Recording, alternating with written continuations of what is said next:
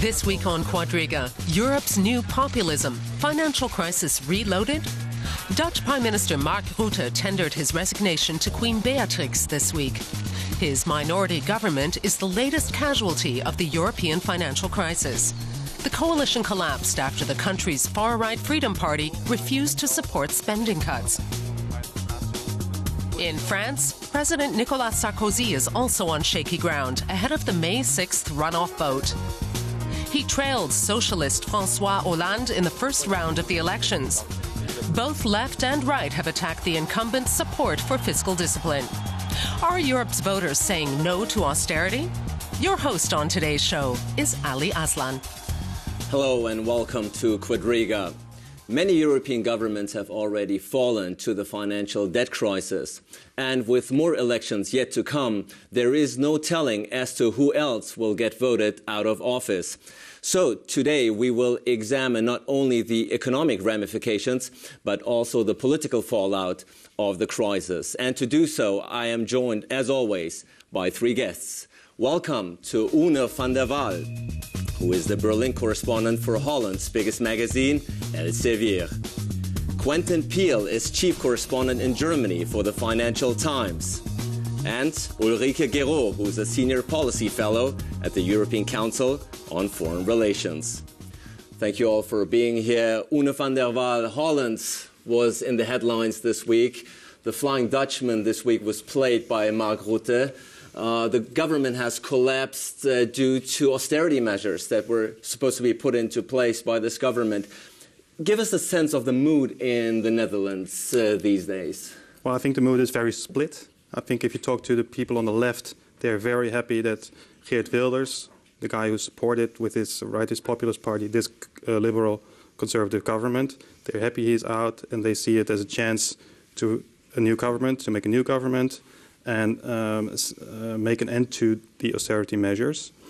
On the right, people are very unhappy and they call Geert Wilders a traitor. And they say now the chances of making sound economic measures are over. So it's a really split picture now. It's a split picture then in the Netherlands. Quentin Peel, the Netherlands failed to muster enough political vote. Mark Rutte failed to muster the political backing, if you will, to meet the 3% criteria, which we will talk in more detail to come. But if the Netherlands cannot muster enough political support, really, is there any hope for any other countries out there in the EU? Yes, I mean, the Netherlands certainly is a country you'd expect to be pretty united, if you like, in imposing a degree of fiscal discipline. Having said that, the truth is, I think still across the political spectrum, there is support for a degree of fiscal discipline. On the extremes, though, you do have a growing number of people who are voting to the right or to the left. I mean, if there are elections, I think, due now in September in the Netherlands, you're going to see a rise in the far left as well as the support for Geert Wilders. So that's, I think, the key to what's happening in Europe, that there is a shrinking of the middle ground and people are starting to vote more and more for not necessarily extreme parties, but different parties, minority parties. And it's really making politics much more difficult. And you have touched upon many important issues and elements of this financial debt crisis, which we will go into more detail. But Ulrike Guérot, just to focus on the Netherlands once more. So it's 3% of the GDP. The budget deficit is not supposed to surpass 3% of the GDP. That at least is what has been set forth by the Fiscal Pact. Now, there's no support for that, at least not in the current coalition. Within the Netherlands. Do you think that this will set a bad example, if you will, for other countries to come? Well, I think we have been seeing years now where many countries had not a deficit ratio of 3%. So it's not sort of a disaster. But of course, now we have the fiscal compact. And this is what is now the European policy, which is that we all reduce deficits down to this Maastricht rule. Let's be reminded it was the Maastricht rule in 92 who said 3% deficit and 60% debt ratio. On the other hand, there are many economists out there who say this is an arbitrary figure and 3%, whether 3 or 3.2 doesn't make a big difference. But I agree. What is of concern is that if you want to reduce, and that was the issue for this the exit of Mr. Rutas, is you want to reduce 47 billion in a budget, and you need to do savings, and the savings of course touches retired people, all spending on education, and those who are on the losing end of societies, and this is what creates populism, and this is what Quentin pointed to, which is that on the right, like on the left, we have parties which are increasingly radical, like in France, where it's Mélenchon and Le Pen coming up to something like 30% of populations, and there I think there's a difference, because you have 10 or 20% is different than 30, because 30 starts to be a plurality. And pluralities change society. So I think 30 is a big sort of threshold where something impacts on the political system. And this is what we are seeing, by the way, in the Czech Republic, in the Netherlands, in France. And you're saying that the 3% budget deficit set forth by the fiscal pact is arbitrary. Those are your words, but and even that is not really working, Une van der Waal, is it? I mean, the European zone, the Eurozone is in a recession, and unemployment is at a record high. So the budget cuts, even the ones that are being implemented, are not really working, are they? Well, I think it's far too short to say something like that. I mean, it's a very long-term process. I think we will have to deal with this maybe 5 to 10 years more to see any results. What I basically think is that the political systems in Europe are a little bit outdated, I could say. You see a lot of fragmentation in many countries, also like the Netherlands now, and in Germany also. But I think the parties in the middle, so parties like socialists, Christian Democrats, liberals, they are not capable of reforming. They will never be, because they will be punished by their voters. They will never change. CDU, SPD, or in the Netherlands, they will never change. So they actually invite other parties to come along and to rise, because they are incapable of really reforming. And Quentin, yes. Well, I was going to say that the problem for, I think, the parties of the middle is they'd all got squeezed into rather similar recipes. Mm-hmm. So they've all been in favour of a degree of austerity, but they're trying to combine that with reviving growth. It's possible that we're going to see actually a very good political debate coming up again now, thanks partly to what's happening in France with François Hollande really forcing the issue of growth. We've got to get growth back and not just have austerity. And I think that the voters of Europe have tended to say austerity alone is not enough. Now, if that debate could come in, and that could be a good left-right debate, it might revive the middle ground of politics. If they don't actually get show that there are real alternatives to vote for, then I think people will continue to peel away and go and support Geert Wilders or the pirates in Germany or Marine Le Pen in France, and that's the worry. Yeah, and the problem is only how are you going to make that growth? How are you going to make it possible? Because by taxing people more and putting more state money into the economy, I don't think it will happen. Because where is the money going? It's going into social welfare. It's going to their own electorate, right? So it's not going into the economy. I think the role of the government in the economy is overrated anyhow. So, and in France, that's a very bad example. I guess when Mr. Hollande is going to win, more taxation, more put state money, bigger role of the state. It's exactly what Europe doesn't need. I don't. Let's go first back to what Quentin said. I think it's really important because it's a little bit this Colin Crouch argument. You can always vote, but you have no choice. And this is what we have seen over 20 or 15 years at least in Europe, that we had pensée unique, so sort of one economic thinking. We have seen that Chancellor Schröder, who is a social democrat in Germany, has done very conservative sort of policies. So it's no choice. And the other camp of the people who feel like there should be some choice, they are heading into populist parties, and this is the breakup of something like 30 to 60% in the party system, with 30% being on the more radical ends, be that left or right, and the 60% still being in the no-choice camp. Yeah, and so I think it's not going to be a left-right-wing discussion as we were used to it in the, say, before 89 period, because it's precisely that the moderate left agrees with the moderate right, and they are on no choice. It's austerity. It's we need to obey to markets. That you have the 30% on the other hand who are basically yelling against this pensée unique.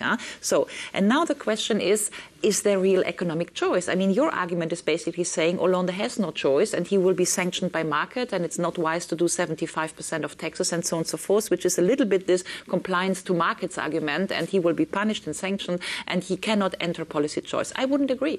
I mean, we may discuss or not whether 75% of taxation is a good thing, but get lending capacity to European Investment Bank, do infrastructure projects for Europe, promote smart grids in energy, transportation and transportation and ICT technologies. I think this is good. And I think there is something to look for in how you get investment financed again, and how you have a balancing policy between growth and austerity. Because what is happening precisely is that we all go into recession, and then you can no longer afford social policies, and that's what you earn at the wings. Yeah. Well, certainly there are some political ramifications, political fallouts of this financial debt crisis. It's been mentioned numerous times now on this panel. And let's have a look. The people are rising up. The people are protesting against the strict austerity measures implemented by their governments. Let's have a look how this plays out. Desperate attempts by the Athens government to get a handle on Greece's debt have hit the people hard, and they're not taking it quietly. Pensioners have seen falls in their income, while another 15,000 public sector workers are due to be laid off this year. With unemployment already around 22%, that means real pain. Portuguese civil servants have also seen brutal pay cuts. There is widespread anger at the new government headed by Prime Minister Pedro Passos Coelho. In Italy, Mario Monti's new administration has announced another raft of austerity measures, including a rise in the pension age to 66 and higher taxes for the wealthy. The mood in Spain is equally dark. With youth unemployment running at over 50%, the country now faces its toughest budget since the Franco era. How much more belt-tightening can ordinary Europeans take? Well, Quentin Peel, certainly we've seen the voters' backlash, the the citizens' backlash against the politicians here, and there seems to be no end in sight, is there? I mean, many governments have already fallen victim to this financial debt crisis, and we have an important election coming up in Greece and France on May 6th, two very important state elections in Germany. Is this the tune now? Has fiscal discipline gone out of fashion? Well, I think, one, it was inevitable there'd be a backlash. When you get a real nasty political economic downturn, people blame the government first. So that was going to happen. But two, austerity alone doesn't seem to be the answer for people. They say, this is too much. We're going to do, certainly when it's as extreme as in Greece, which is dramatic. Clearly, we've seen the reaction. But the question is, what about a country like France, which is much more, it hasn't had the same extent of economic downturn. But nonetheless, people are pretty angry there. I think there's a real worry about the future of the welfare state. And I think that's under pressure. And this is a very long-term issue because our demographics are against it. We are getting older. And there are fewer young people who are going to work to pay for this. So the welfare state is going to be shrunk. So we've had this combination of the long-term process, the welfare state being under pressure, and the short-term financial crisis, immediate austerity making it even tougher, so that people are getting actually more and more, I wouldn't say necessarily angry, but very insecure. And I think that's what we're seeing. So Quentin Peel is saying austerity alone in and of itself is not enough. It needs growth as well. And if you look at Spain, 50% youth unemployment. It's insane. But what is also insane, and it wasn't in your clip, is sort of what we are now facing is who's going to pay the price for the crisis. So let's resume that this crisis was mainly done by financial markets. And the question is also, how do they pay who basically brought it into crisis? And this is the argument still out. I mean, Monti saved 35 billion or so through all the reforms he just did. But there are something like 100 billion out in Italy of people who don't pay taxes. So if you just could raise all these taxes from the wealthy Italians, you would have to do less social reforms. And the same applies for Greeks, where all these ship owners are basically in London and they're paying no taxes. So there is, of course, an equation to make, and who comes up for the price of the crisis. And I think that is one of the wealth distribution questions that we are now seeing in Europe. That is one thing. And the other, of course, is what Quentin mentioned. I mean, we have just a global labor market now. We have an influx of 2 billion Indian and Chinese people coming. Europe is getting older. We are just having 5% of world population. And we are defending a social contract which is no longer valid on a global scheme because other countries, which are more important in terms of populations, don't have the same social standards. So, and I think these are the two sort of fault lines of the discussions we have to manage, and it's really hard. Onno van der Waal? Yeah, well, I agree with what you're saying on the welfare state, but I don't think the crisis was actually a crisis created by the financial markets. It's still, in my view, a sovereign debt crisis, as it is called. That means states spent too much money, far too much money. And that's why the whole discussion about investments, as they call it, is a little bit strange to me, because investments is just another word for giving money away to your clientele, right?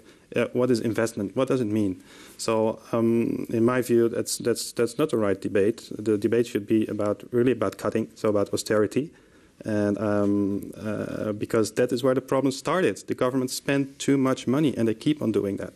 But is that then the necessity to implement austerity measures, I think, are out of question. But if the political fallout of this is so severe, do you think politicians will still have the backbone, if you will, the will to go ahead with it? Well, that will be very hard, but I think I think many people could agree about many austerity measures. But I think people have the impression that, like, we are paying for the Greeks, right? And we have to. This is necessary because they spend our money. That's a kind of sentiment that's there, and that's why many of the austerity measures are not popular also to support. Ulrike Guiraud, of course, Onno van der Waal mentions an important point, namely that there is a growing sentiment, certainly in a country like Germany, perhaps also in a country like the Netherlands, that the northern states, if you will, in the EU, are feeling, the taxpayers are feeling that they have to make up for the lack of fiscal discipline of the southern partners. And this is one of the really, truly unbalanced thing within monetary union and the flaws, because what is happening is that Germany largely is benefiting from the single market and from the euro, especially German export industries and German industries at large.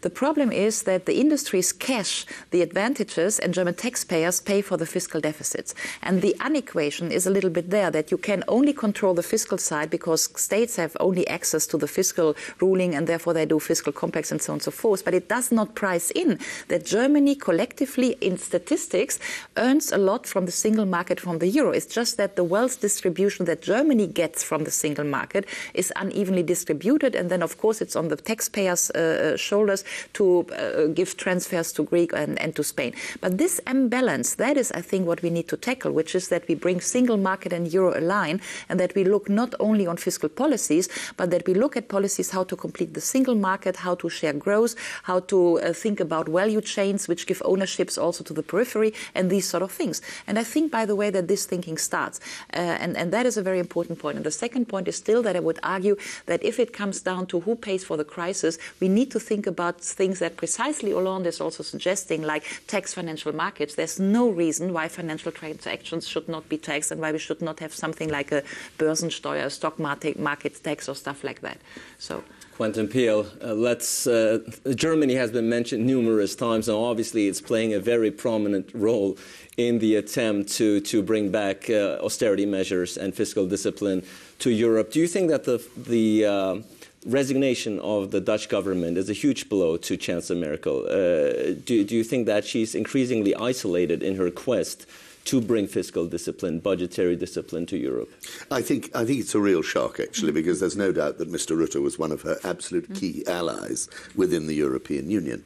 And I think that, therefore, we've seen from Frau Merkel that she is, in her usual pragmatic way, shifting ground. She started back last December, really, as a deal, I think, with her friend Nicolas Sarkozy in France, to talk about we've got to get growth as well as just having cuts. Now, she's adamant that that growth must not be financed by more debt.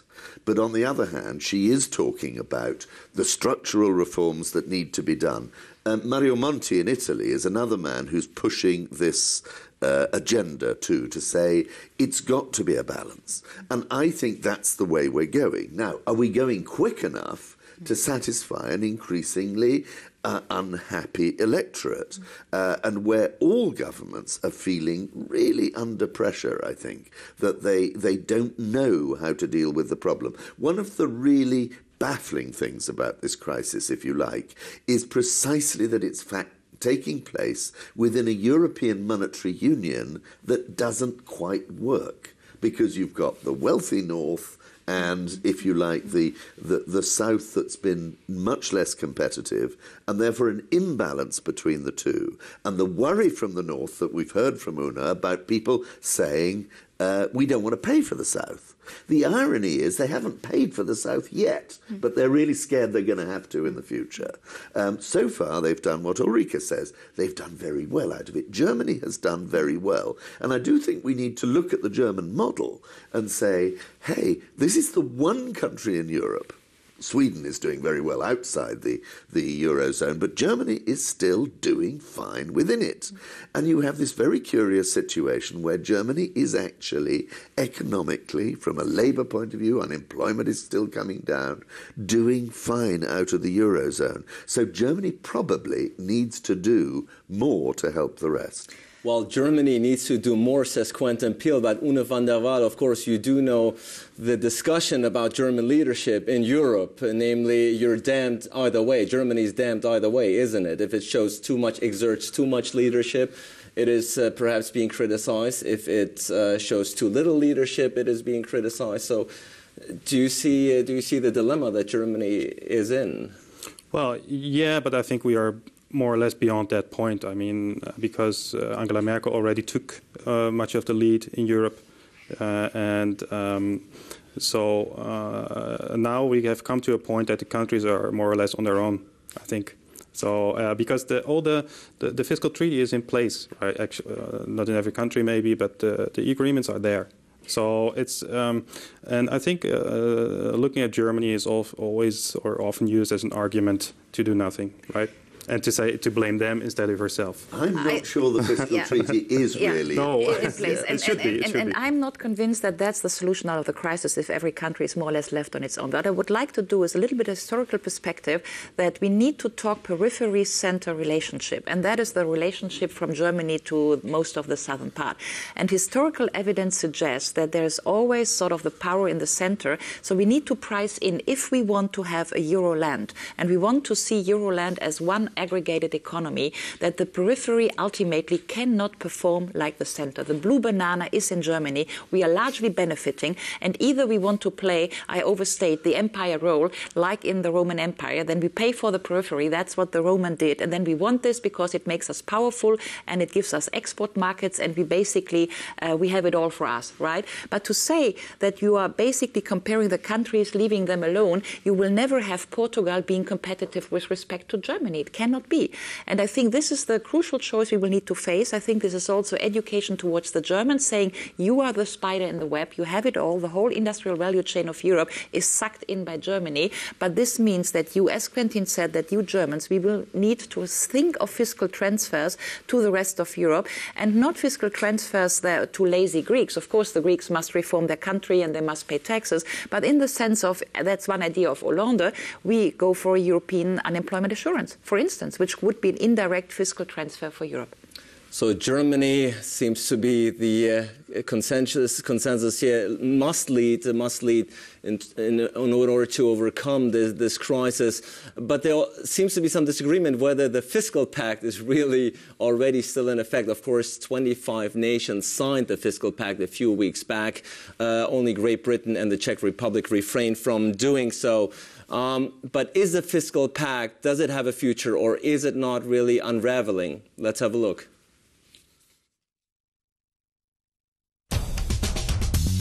Back in March, all European Union states but 2 signed up to a new treaty designed to stop states running up large deficits. A happy day for German Chancellor Angela Merkel. She's been one of the leading advocates of fiscal discipline. One of her chief allies is French President Nicolas Sarkozy. But since austerity has turned out to be a focus of controversy in the French election campaign, Sarkozy's enthusiasm for spending cuts has cooled. Socialist rival and frontrunner François Hollande says he will put the emphasis on growth if he wins. Some on the left say choking public expenditure is helping to push voters into the arms of National Front leader Marine Le Pen. The politics of austerity have also been rejected by far-left contender Jean-Luc Mélenchon. In the Netherlands, another defender of fiscal discipline, Prime Minister Mark Rutte, has been forced to bow out, for the moment at least. This after he failed to garner support in Parliament for budget cuts. In the past, the Dutch have lectured southern European nations on the need to rein in public spending. The debt crisis has already caused the collapse of governments in other European countries, from Greece to Ireland. Is the fiscal treaty unraveling? Well, Quentin Peel, is the treaty unraveling if Hollande wins on May 6th in France, as all polls seem to indicate that he will? Do you think it's the beginning of the end of the fiscal pact as it was initially intended by Germany? I don't think it is, but I think it is not going to be easy. I think that Hollande, if he becomes president, and that's looking likely, will do a deal, actually, with Frau Merkel in Germany. And they'll do a deal where there's a growth pact that mirrors, if you like, the fiscal pact. But actually, the immediate problem of getting there is not going to be very easy, because we've got the French elections and, as you said, the Greek elections, both of which are somewhat unpredictable on May the 6th. On May the 31st, the Irish are due to vote in a referendum on that fiscal pact, and they may very well vote no. The Irish are an unpredictable bunch, and they voted no in referendums twice before. So we might suddenly have, whoops, it's all delayed and everybody's going to reopen it. Mr. Hollande is going to reopen it. And so the whole thing is back on the table. Now, the real problem of that is we'll have a pause for thought, if you like, yet again in Europe, and the markets won't like it at all. And they'll carry on, if you like, pushing up the cost of borrowing for countries like Spain that's in trouble and so on, and the Netherlands might lose its AAA rating. And that is going to be a real... So politics and the markets are actually in conflict. And Une van der Waal, what we're seeing is that the economic crisis, the financial crisis, is certainly turning into a political one, namely that more and more people are not only questioning the fiscal pact, but perhaps the concept of the EU altogether, isn't it? We see the emergence of rightist parties in the Netherlands, in France. And also there's discussion now on the part of France and Denmark and Germany if the Schengen Treaty might have to be overlooked again, once again, of free movement, one of the very stern pillars, if you will, of the EU. Is this going to lead to perhaps not only an unraveling of the fiscal pact, but perhaps the EU as an institution? Well, I think Euroscepticism, especially in countries like the Netherlands and also France, have been there for quite a while now. So we're talking about this for the past 10 years since France and the Netherlands both voted no against the European Constitution. Not many things have changed. I think but I think the Euro crisis only made those sentiments against all those European institutions a little bit bigger. Yeah, I think Europe will continue to exist, but I think the Eurocrats and the fanatics who want to make Europe bigger and whatever, I think they have to back down a little bit. But how fundamental is this swing to the right? That's what worries me. I mean, very interesting to hear from the Netherlands how seriously you would take Geert Wilders or Ulrike, because you were talking about the size of Marine Le Pen's vote in France. One of the reassuring factors I find in Europe is that swing to the right hasn't happened in Germany. But on the other hand, it is happening in Finland, in Sweden, in the Netherlands, in France. It's still a minority. It sort of reassures me. But if it became much more of a backlash, I think I think in the Netherlands, for example, in the Netherlands is not a minority. I think Geert Wilders' party is one of the big parties. It's around 20%. The Socialist Party, which on the left side, the extreme left, is also very Eurosceptical, and they are quite as big, you know. So this is this fragmentation of the political spectrum. All the parties are around 20%, 25% or whatever. So they are not small parties; they are big movements, and the other parties have to react to that. And I think the same is happening in France on the left and on the right. Ulrike Guérot, do you see a waning of enthusiasm for the EU? No, of course not. And I mean, let's first say that historically it's not new that the financial crisis became a political crisis. We have seen that in the past century, and it also took 3 years, just to say this. Yeah? And it also took a plurality of people, 30%, and not much more. I mean, not to overstate the historical argument, but I think there's really something we should be concerned. And what should be concerned of is precisely that lack of democracy, which is the argument: do we have policy choices? You know. And politics is about choices, and politics is about collective decision-making, about societal preferences. So, and this is why this austerity argument, there's no alternative, is no longer accepted by large pluralities on the left and on the right. And I think we should watch this.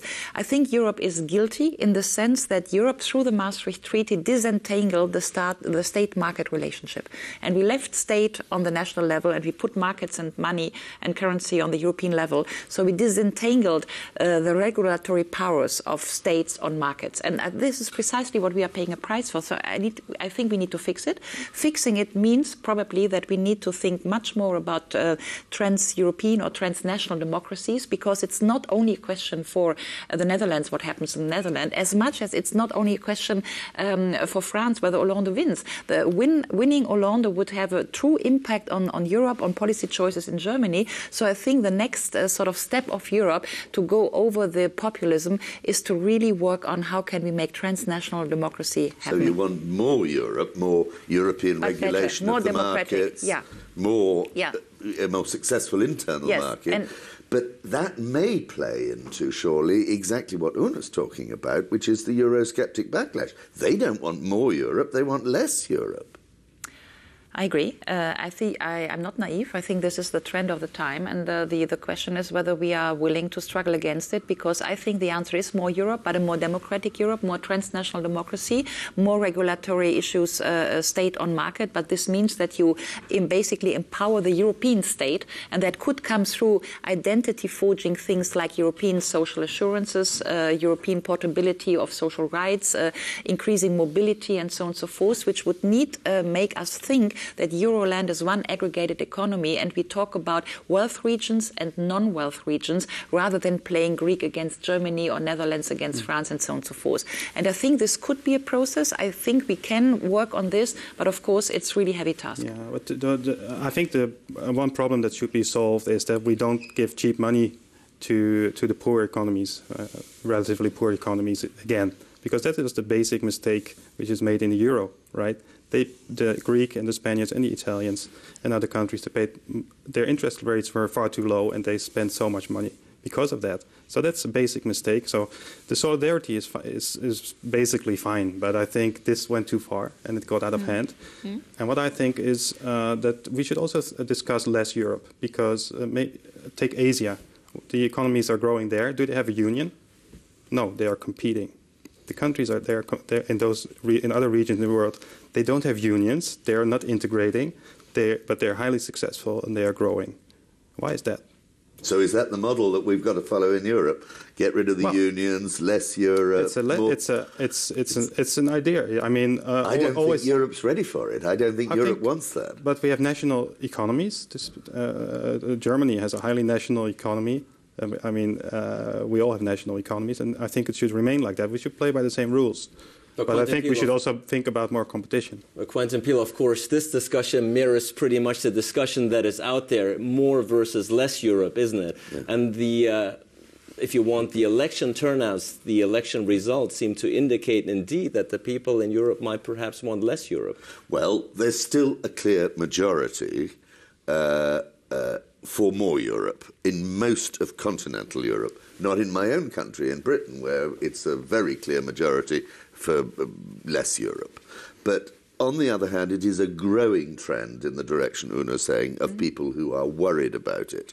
What I would argue, and I would actually say that Ulrike's argument is entirely logical. That is to say, the answer to the problem at the moment is logically more Europe, because you can't make a monetary union work without more Europe. There may be a clash there between this trend for populations who say more nation-state is the answer. Looking at the world economy, I would say that actually is crazy. Yeah. The idea that we can be competitive on a national basis, we need to have these transnational champions. We need to have actually big operators who can really compete with the Chinese on their level, because each little state in Europe, including my own, Britain, cannot compete on its own. And we need one currency to be a global competitor on the dollar, euro, yen, whatever, renminbi side. And that is sort of, I think, that's the part of your argument where I don't go, which is that logically at the end of your scenario, you don't keep a current currency. This is a discussion, of course, which is valid. I know that in Germany there are many thinking of we should sort of kick off the Greek and not keep the current euro in the current state. I think that is dangerous for political reasons, for strategic reasons. I think we should also connect power and money and not only look at economic arguments alone. I think there are strategic components for Europe which force us to stay together. Anything related to energy supply, pipelines, power in the world, normative control and these sort of things. I think we are better off doing this together with Europe. But ultimately what I would say is if we go down your competitive sort of let the countries compete against each other, you don't keep a current currency. And my argument is the common currency is the tool that we need to be united in the world. So I think that's an argument we can discuss. Yes, there are two sides. You have 30% of population across the European Union with you, and I know that's a real danger for my argument. So Ulrike Guérot is certainly a very passionate proponent of more Europe, but still the argument and the fact remains, doesn't it, that there seems to be a discrepancy between what needs to be done and what the voters are saying, what the voters want. A plurality of voters. I do think there's a fantastically flexible. The whole political spectrum is in a state of flux. Mm-hmm. I don't think the voters do really know what they want. They're just dissatisfied with what they've had up to now. They're dissatisfied with the old political parties who they don't think are producing answers. And what we're seeing in Germany, for example, is this extraordinary growth from nothing of a political party, the Pirates, who had practically no policies. And yet people are rushing to vote for them precisely for that reason, that they think, oh, well, at least it's new, it's different. And that's the danger, of course, of this fragmentation of the political spectrum, because you're getting all sorts of quite narrow interest groups suddenly getting support. And then they have to try and form a government which has got to solve the most difficult financial and economic crisis that we have seen since the 1930s. So is that a healthy trend, though? It's a very worrying trend, I think, but it's a trend we've just got to deal with. So while I say, Ulrike's right logically to say more Europe, can we deliver it with what the voters are saying, which is, we're not sure we like this. So what is the way out of this dilemma, Une van der Waal? Yeah, well, if anybody has the answer, be my guest. Give it a shot. Nobel Prize. Give it a shot. Take a crack at it. What is the dilemma between the problem what is the way out of this dilemma? Well, first of all, we are all Democrats, so it's very important that politics and also the European institutions take notice of what the voters are saying. Even if it hurts, and even if it's supporting undemocratic parties. What is undemocratic? If they are voted for, we have no undemocratic parties in our country, and I don't think in any other country in the European Union. So democracy is functioning and it has its risks, but I think it should be relevant to decision makers, what the voters are saying. I think there are two things. The first is just to say it's tragic. Tragic is when both sides are right. Both sides are right. I mean, those who are the opponents, who are the losers of the system, they are right, and they have the right to vote, to protest vote for radical parties. And the others may be right in saying what are the policy choices out there. So I think there is a notion of tragedy. Yeah? We know what we should do, but what we should do we cannot do, and how do we go out? And I think there's a fair assessment to say that's really not easy what we are facing now. And what it is hollowing out politics. I mean, this is happening, and it brings me back to my argument: we still can vote, but we don't have a choice, which is the Colin Crouch argument, and that is that we have more democracy, everybody participates, the pirates do liquid democracy, everybody's on the internet, whatever doing, but you are hollowed out because you feel like you're sovereign. The moment you are in power, you cannot implement your policies. I would bet today that even if Marine Le Pen should be the next president of France, which she won't be, but can she implement that France exits the Euros? Can she? I mean, what would be the market reaction? Can she implement to close the borders of Schengen? I mean, it would come close to a revolution. So she can make these pledges in her campaign. Can she implement policy? What's her sovereignty? These are the questions of tomorrow. Let me just do a quick final round. The U.S. economist and Nobel Prize winner Paul Krugman said this week, and he said it over and over again, but he said again in a very prominent column this week that the euro was a mistake from the get-go. We celebrated the 10th anniversary of the euro not too long. Do you think that, if you give me a quick assessment and thought, you think we're going to experience and see the 20th anniversary of the euro? Yes, but I think it's going to be a pretty uncomfortable period. I think the euro was a project ahead of its time, and we're now living with the fact that actually this was a premature birth, and like with all premature births, there's a lot of effort to get that child into a healthy condition. That's where we are now. So you're saying the 20th anniversary of the euro, we will... I believe we will celebrate that. I'm not sure that the United Kingdom will be part of it. I think it probably won't. But having said that, I think we'll get there. One van der Waal, very quickly, do you think we'll see the 20th anniversary of the euro? Yeah, I'm sure we will, but maybe not all the countries will take part in it. I agree. We did it halfway, half-hearted and halfway. We now need to do the second step. It wasn't a mistake, but we just did half of it. Well, there's still a lot of work that still remains to be done. It's very clear from the discussion today the euro crisis is far from being over. And the political ramifications of this crisis are also far from being over. I want to thank my three guests for their insight, and I want to thank you out there for watching, and looking forward to seeing you again next week for a new edition of Quadriga.